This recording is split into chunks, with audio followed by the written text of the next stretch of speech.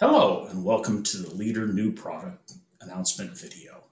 My name is Steve Holmes, and normally we would have been in Las Vegas this month, catching up with old friends, meeting new ones, and finding out about the latest technology innovations. But we weren't, and we didn't.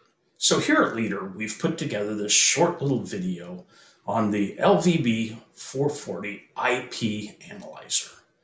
Now you might be wondering, why has Leader introduced an IP analyzer when we already have the LV5600 and the LV7600 true hybrid IP and SDI waveform monitors? So rather than me explain this, I'd like to introduce Kevin Salvage, the European Regional Development Manager from Leader Europe, who's been involved in the LVB440's development. Well, thank you, Steve, for the introduction.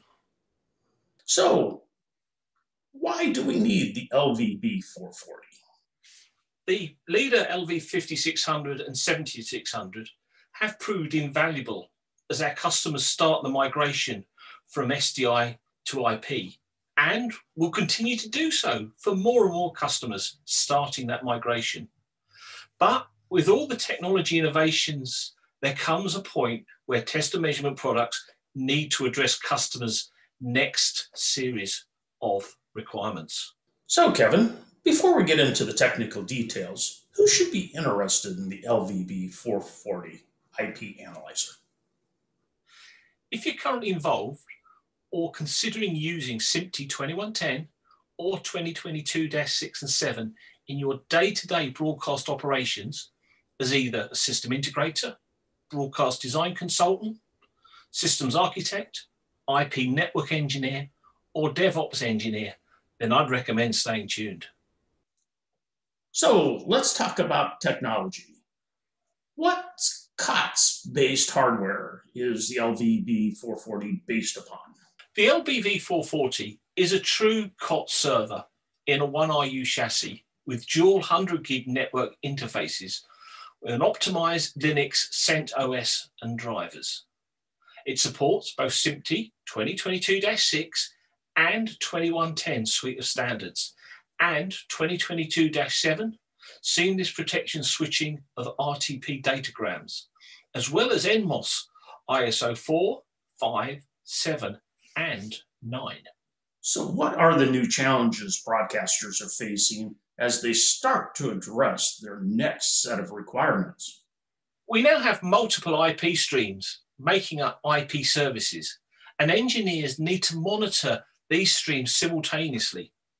So with the LV56 and 7600, you can only monitor a single UHD TV service or 4 HD services simultaneously.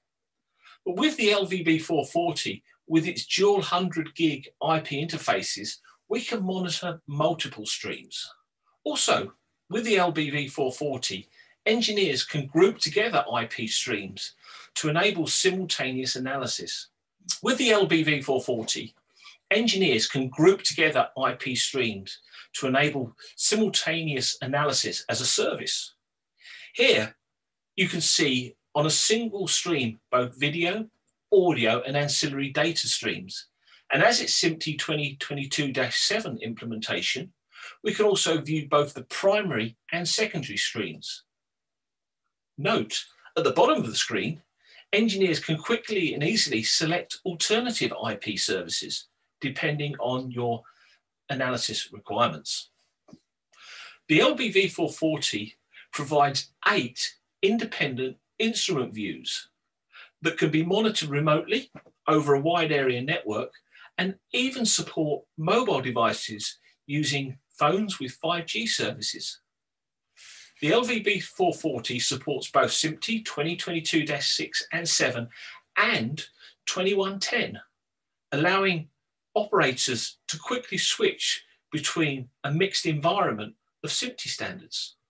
The LVB440 provides an in-depth suite of analysis tools, including SMPTE 2110-20 and 21 video analysis. You mentioned earlier that IP enables workflows that we could not have even dreamt of with SDI infrastructures.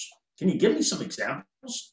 Here's an example of how the LVB440 is used not only for analysis of the IP streams and the services with the instrument view display. As you can see, they are also using the Widgets API to create the multi-viewer display. The multi-viewer display on the left features 5 camera sources and waveform displays, as well as a program and picture preview and other auxiliary feeds. The Widget API can be configured to display not only the picture, but also its safe area marker cages, audio level bars, and under monitor display graphics.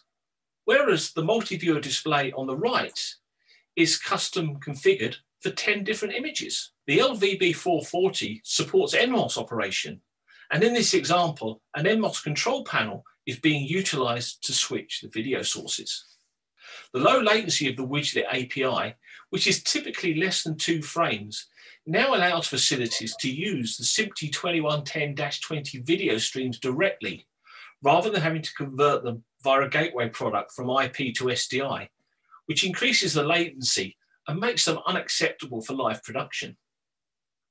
In the central equipment room, the Widgets API have been integrated into the Densitron TFT monitor. So instead of having a fixed monitor layout, customers can build operational specific monitoring layouts and populate the display with the SMPTE 2110-20 and 30 streams. And finally, live production. In live production, not only can the LVB440 Widgets API be used as a multi-viewer display, the low latency operation allows camera shaders to use the Widget API to display pictures and waveform displays for camera shading. This capability then opens up the possibility of true distributed remote IP production, as the LVB440's Widget API can be viewed over a wide area network, allowing production staff to be remotely located, whilst at the same time providing engineering staff with the capabilities to monitor IP streams and services over the wide area network. Kevin, that's really interesting, and thank you for the introduction to the Leader LVB440. I'm sure you agree that the Leader LVB440 is more than just a simple IP analyzer. If you'd like more information or would like to schedule a demonstration, please do not hesitate to contact either myself or your local Leader representative. Many thanks, and thank you for watching.